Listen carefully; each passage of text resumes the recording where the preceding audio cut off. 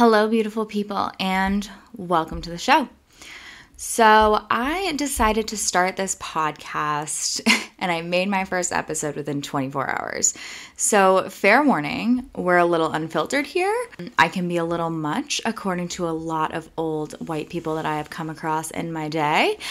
At the end of the day, this podcast was born because I am a little sick of the holier-than-thou fitness, preachy, high horse that way too many people are on and way too many people are listening to.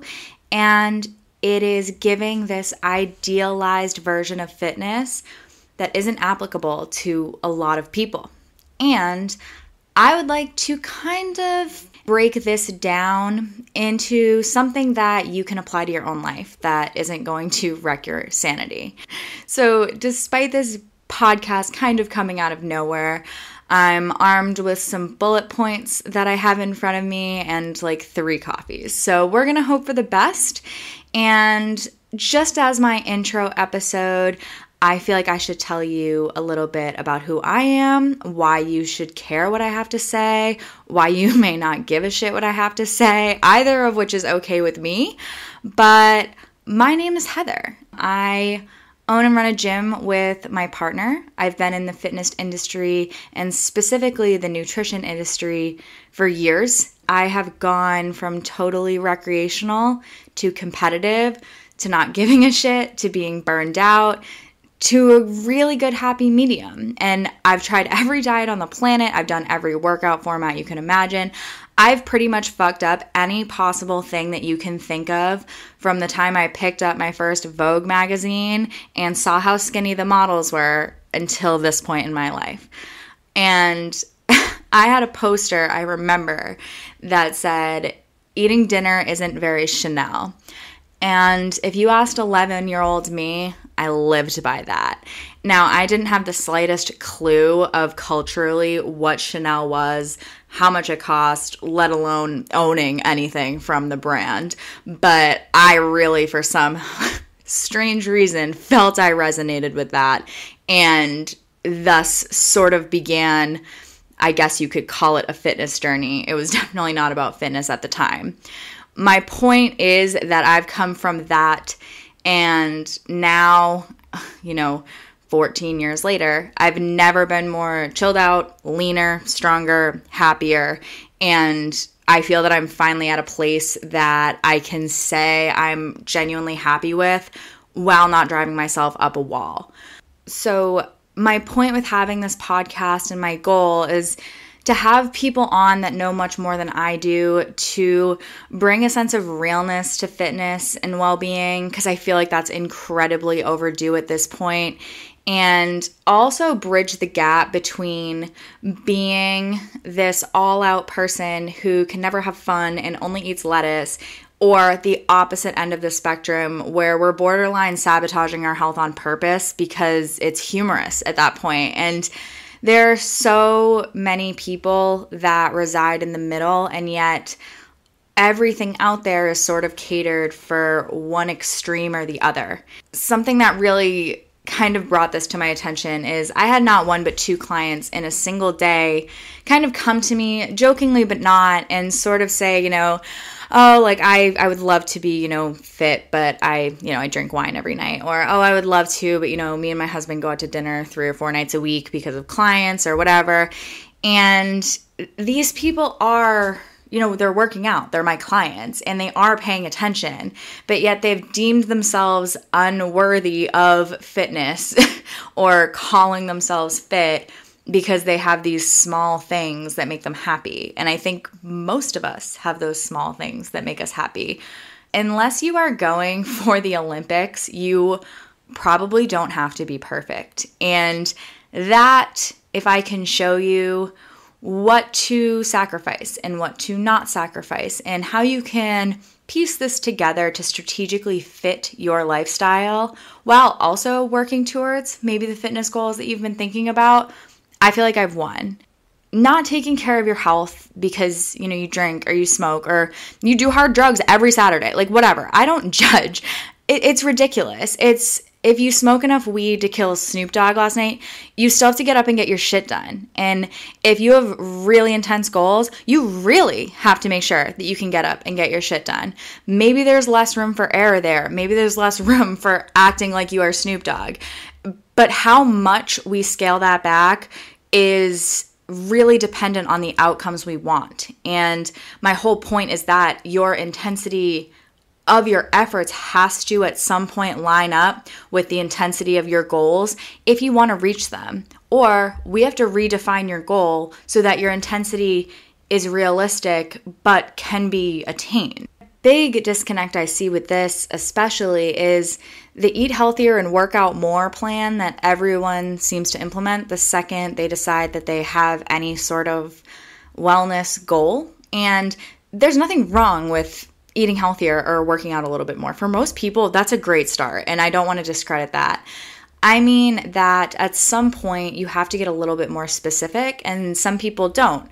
And that can keep you from your goals in itself. If you want to win a bodybuilding show, eating a little bit less and moving a little bit more is probably not going to get you to the place on the stage that you want to be. And if we can kind of define our plans in accordance to our goals, we're probably more likely to reach them.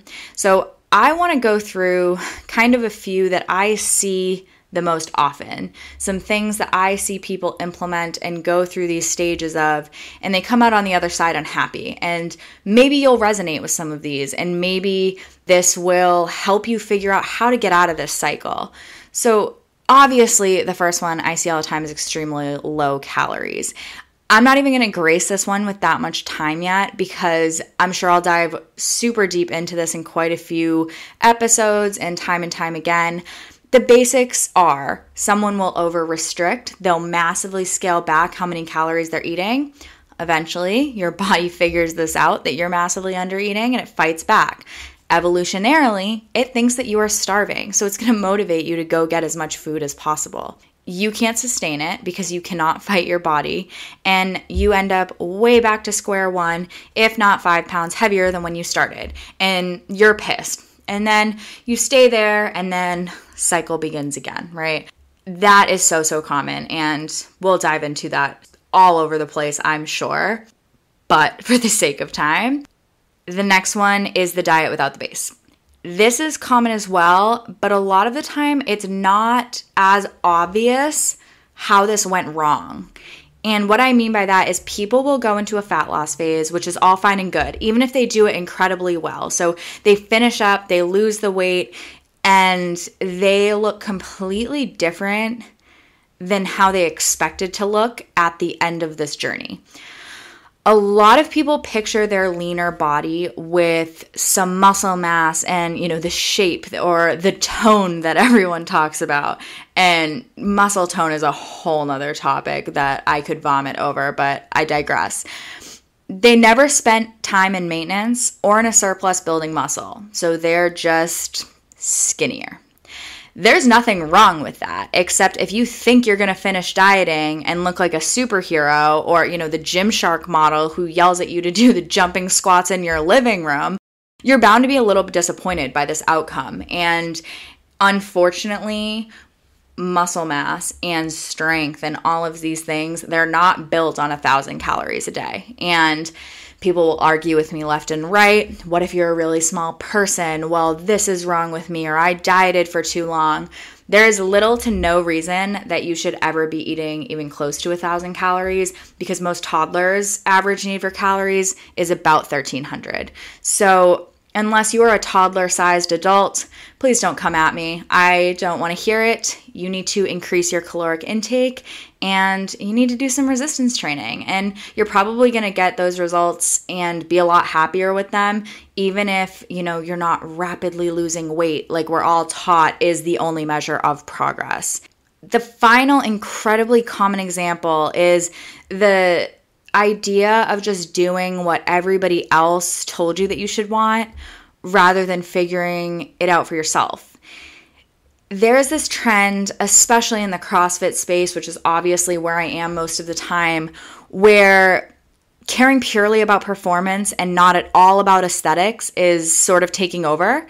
And I want to make it incredibly clear that I love that shit. I really do. It is the only way that I think for myself I was ever going to get out of my own head with body image and really just figuring out how to maintain a healthy lifestyle without going insane was to focus on performance. That is what took me out of that mindset.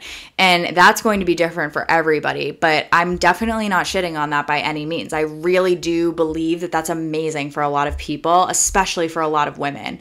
However, it suddenly became not okay in a sense to care what you look like. And I kind of call bullshit there. I don't really think that there's anything wrong with having aesthetic goals.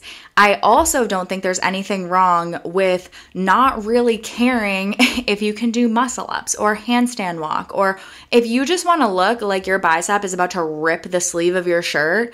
There's nothing wrong with that. Do your thing. You are not going to get there by doing endless handstand walking and muscle ups. You might get a little bit bigger, you might get a little bit stronger. That's all fine and good. I'm not discrediting that. However, there's a much more optimal way to purely bodybuild if we're not really caring about performance. And figuring out where your priorities lie is the first step to being effective. If you want a little bit of both, you can have a little bit of both. It doesn't have to be all or nothing. The big problem I see is kind of telling yourself you don't really care how your clothes fit, or, if you gain weight or whatever it is, but you do. And that's okay. I think you are much better off being honest with yourself and therefore reaching your goals and doing it more quickly and being happy than you are kind of telling yourself you should care about your performance or you should care about your aesthetics or whatever it is. And then you're just kind of being inefficient at getting to where you want to be. If this podcast can help you figure out what you want, how to get it, how to not be an insufferable human being in the process, I will call it a success. And if you can leave, a comment on this YouTube video, if you're seeing it there, or a review, or share this, I would be forever grateful. Until next time, just remember that it's really not that fucking serious.